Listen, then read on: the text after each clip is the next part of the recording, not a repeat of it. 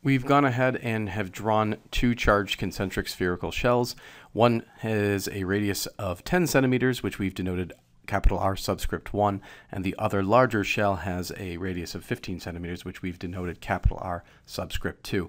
Now, how we calculate the electric field of these spherical shells will depend on Gauss's law, but it will ultimately depend on whether the field is being calculated beyond the spherical shell or inside the spherical shell.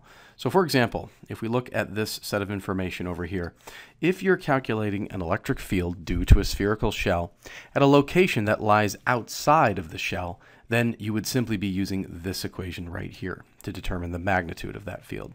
However, if you are calculating the electric field inside the spherical shell, well, it turns out that's much easier. It's actually just equal to 0. So these are the two results from Gauss's law that we'll be using for the two spherical shells. So keep those in mind as we look at part A. Now in part A, we are asked to calculate an electric field at a distance of 12 centimeters. We should notice that 12 centimeters lies outside of the first shell, but it lies inside of the second shell. So the results of Gauss's law just discussed are going to help us because, again, because our location is outside of the first shell, we would use this equation to determine the field. With regard to the second shell, our location is actually inside of that shell. So the electric field produced at that location by that outer shell is just 0. It's almost as if we can actually take out that second shell. It just doesn't matter for part A because, again, that second shell has a radius that is larger than the location at which we're calculating the field. So that field would be 0 from that larger shell. So all we need to do in part A is calculate the electric field based on the smaller radius shell, the inner shell. And we're going to be doing that by using this first equation here. We'll have 1 divided by 4 pi. Epsilon is a constant value. It's 8.85 times 10 to the minus 12 coulombs squared over Newton meters squared. And then we'll multiply this by the amount of charge on that inner shell, and that was given in the problem as 4 times 10 to the negative 8th, and that'll be coulombs, and then divided by the distance squared. Now, notice the distance was given in part A. It's 12 centimeters, but we have to convert that into meters. So that would be 12 times 10 to the minus 2 meters, and then don't forget to square that distance.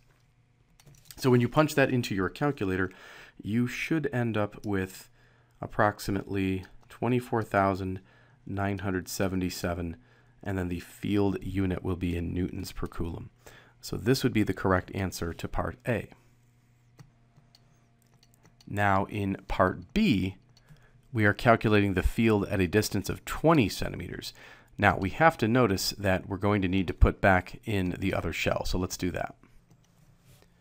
So there we have it. The second shell has been put back in, and this time we're calculating the field strength at a location that lies outside of both shells. It's 20 centimeters, so it would be perhaps somewhere out here would be the distance at which we're trying to calculate the electric field.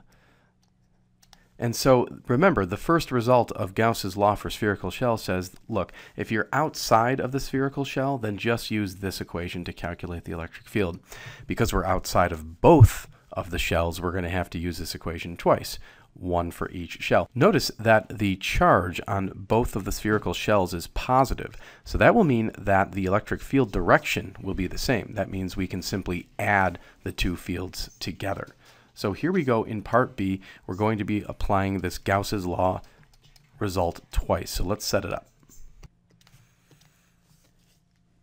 So here are the two expressions for the electric fields. Again, notice that we're allowed to just add them together because they were both produced by positive shells. The electric fields point in the same direction, so we can just add their magnitudes together.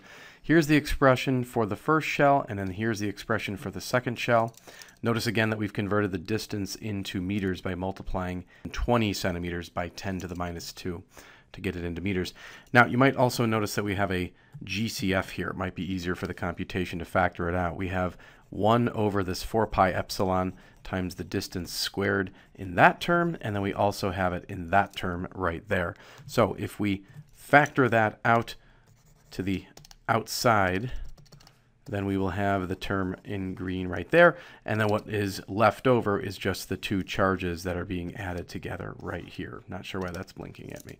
So we'll go ahead and punch this into our calculators. And when we do so, we get an electric field equal to 13,488 newtons per coulomb. So this would be the correct answer for part B.